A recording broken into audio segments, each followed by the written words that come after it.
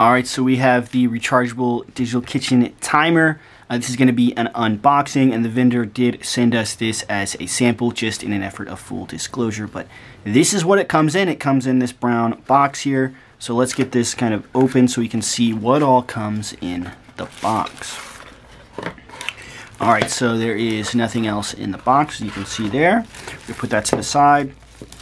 Looks like it comes with a USB. I really like this USB Type-C cable with no proprietary cables or micro USB, all of that. So I can be using the same cable to charge this up and all that good stuff.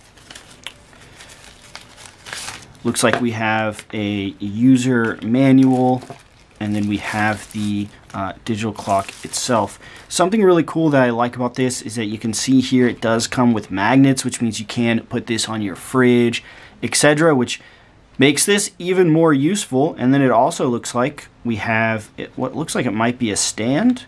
It does have a little hook right here. Yeah, and then it does look like you can set it up as a stand as well. So that's really nice. So you have several kind of different mounting options to just kind of check this out. Let's go ahead and get this off. The best part of getting any new electronics. Even a little kitchen timer. Just peeling that off. So let's go ahead and turn this on and let's see. Alright, so this does come in a few different colors. Mine was in blue, and you can see like it actually gets brighter too. I don't know if you can see that.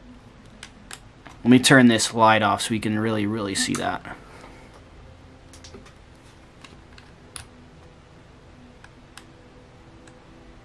The blue, it looks like the blue is only showing up on camera when I'm at like the lowest setting, but you can definitely see that it gets brighter as you kind of move this up. There's like 3 options right there, and then it just really gets brighter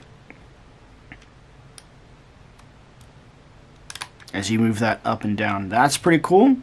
Then we have, we have the hour, minute, second, clear, and stop. So if we were just like 1 second, start, and it does even vibrate as well. Let's go ahead and stop.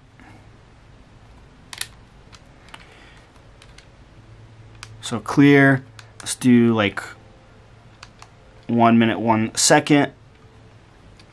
And then we can choose if you want it to be quiet here.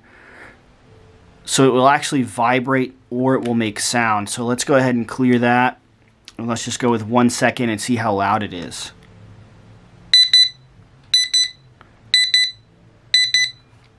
So that's pretty loud. And then if you move it back to vibrate, it will. I don't know if you can hear that.